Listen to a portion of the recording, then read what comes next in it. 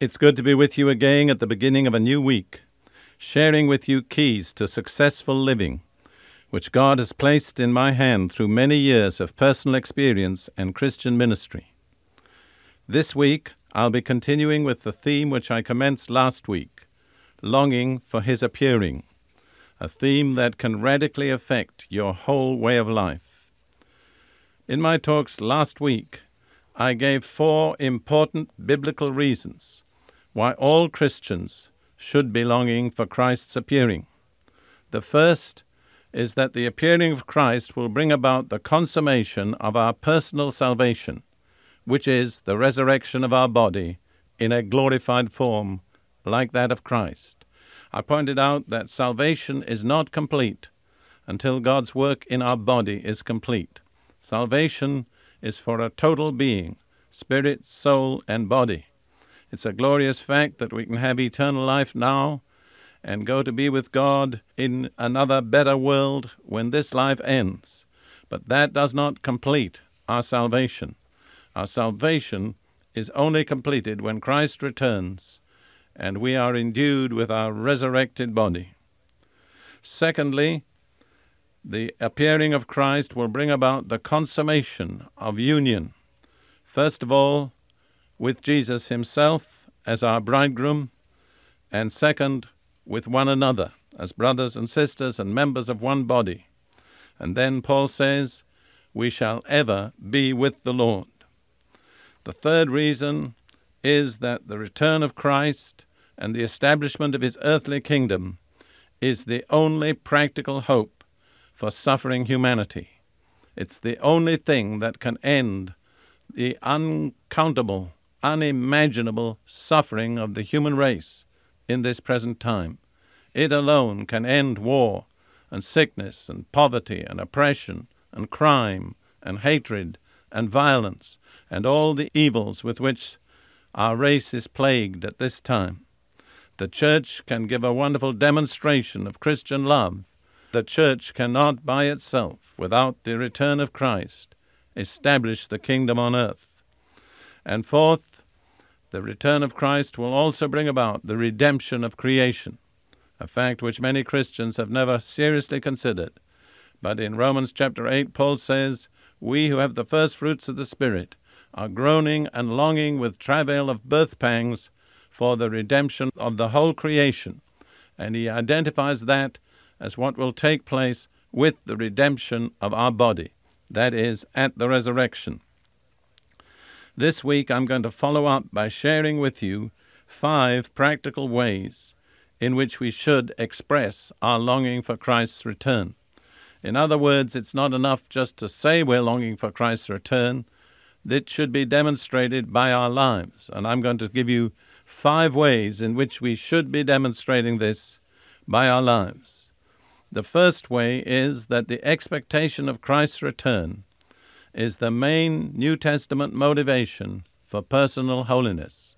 Almost everywhere in the New Testament that we are urged to achieve holiness, it is in some way or other connected with our anticipation of Christ's return. Here is what Paul says in Titus chapter 2, verses 11 through 14.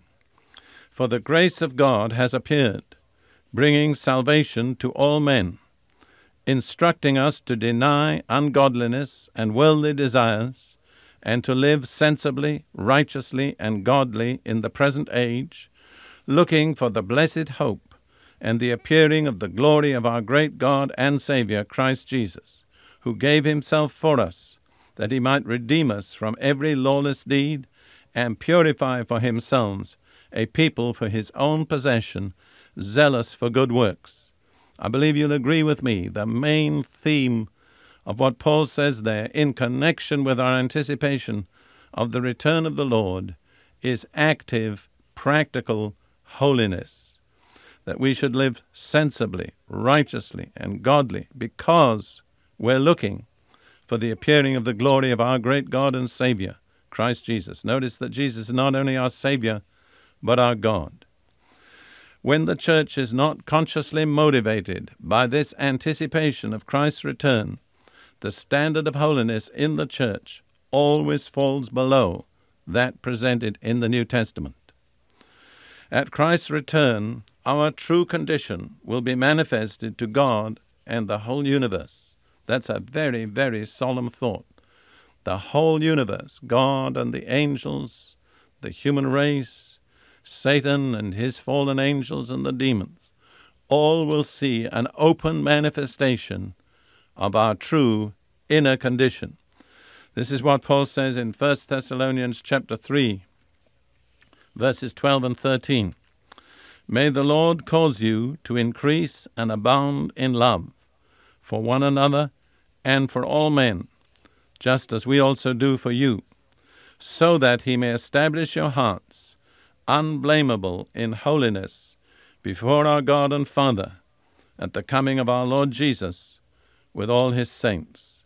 You'll see there again, the motivation for holiness is the anticipation of the Lord's return and what will take place in connection with his return.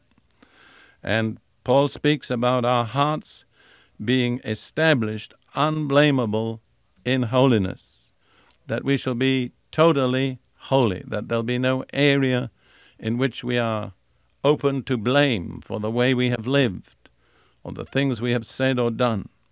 And he speaks about it before our God and Father. In other words, God himself will be, as it were, inspecting our condition at that time. It will be a time when the secrets of men's hearts are brought out into the open, when everything that has not been seen in this fleshly life will be revealed in its clarity and its fullness. And Paul therefore says, in view of what's going to happen and what confronts us at the coming of the Lord, we need to cultivate unblameable holiness. And he also joins holiness there together with love. John Wesley said, holiness is perfect love. Truly, the two can never really be separated. So as we think of and long for the Lord's return, these are the two areas of our lives on which our focus should be first directed: love and holiness.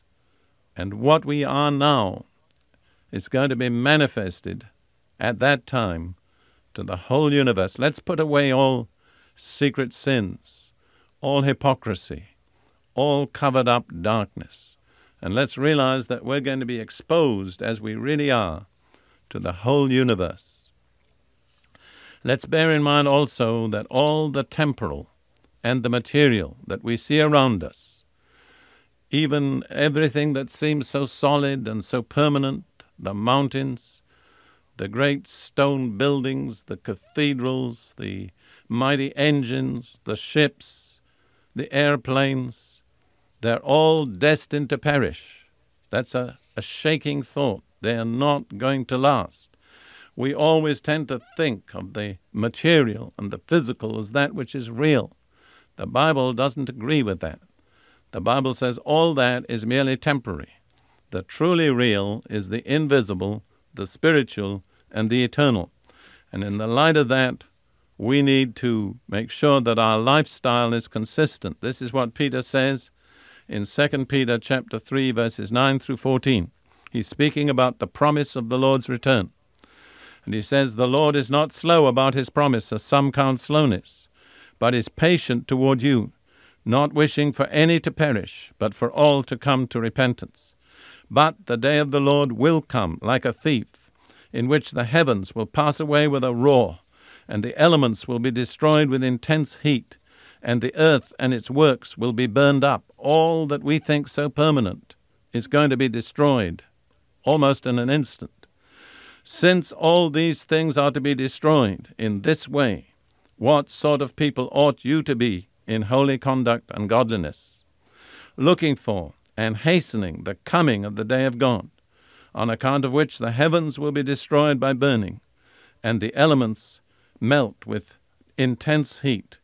But according to his promise, we are looking for new heavens and a new earth in which righteousness dwells. Therefore, beloved, since you look for these things, be diligent to be found by him in peace, spotless, and blameless. That's the kind of person we ought to be in the light of the fact that all the material is going to pass away. It's not permanent. Only the spiritual is eternal. There are 3 requirements that Peter states that we need to be found in peace, spotless, blameless. Consider briefly what that means. In peace means with right relationships. No broken, ruptured relationships, no unforgiveness, no resentment. Spotless means no sin that we've committed and not confessed, which has not been washed away in the blood of Jesus. And blameless refers to our duties, that we have fulfilled all our duties according to the instruction of the New Testament. Let me leave you with that challenge, direct from the words of Scripture. Therefore, beloved, since you look for these things, be diligent to be found by him in peace, spotless, and blameless. Is that your aim? Is that the way that you are living?